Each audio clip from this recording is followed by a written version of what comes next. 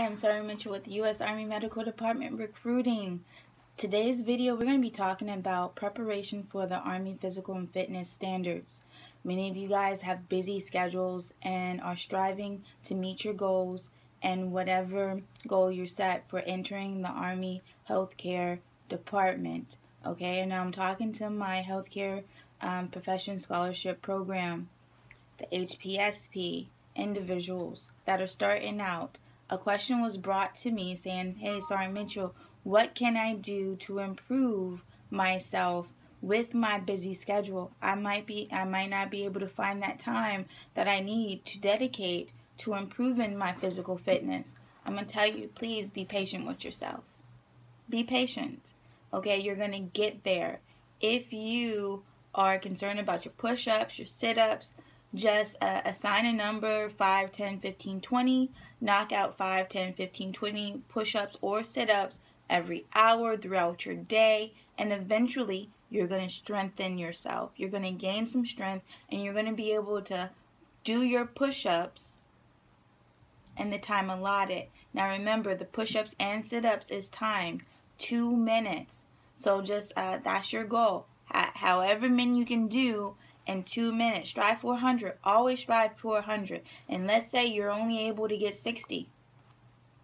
Still pretty good. You're passing.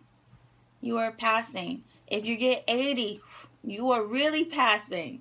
But do not start your journey knowing the minimum, because that's all you're going to get is the minimum. So, once again, be patient. Now, when it comes to the run, many of you guys would be like, Sergeant Mitchell, I can't run. I've never run a day in my life. I can't breathe. I look awkward. I look weird running. It happens. Be patient. Choose a realistic distance for yourself. I like to start with half a mile. Once you're able to run that half a mile complete without stopping, increase that distance to a mile and then keep increasing it. Increase it however long you want to increase it. Soon you're going to be running 10 miles, okay? But do not stop. Do not give that mental block in your head before you even run the race, okay? Be patient. Run a little at a time, and that will build up. Remember, we're going to crawl, we're going to walk, we're going to run, we're going to sprint, and we're going to fly. And we will reach our goal, okay? Make sure you're eating right. I know it's hard. I promise you, I know it's hard. I do. But little life changes go a long way. You got to make lifestyle changes. We're all in this together. We all have stresses. Find that time to get it done, and you're going to get there because you're passionate and you're determined. And with that being said, you're going to be rewarded greatly. Best wishes to you on your journey.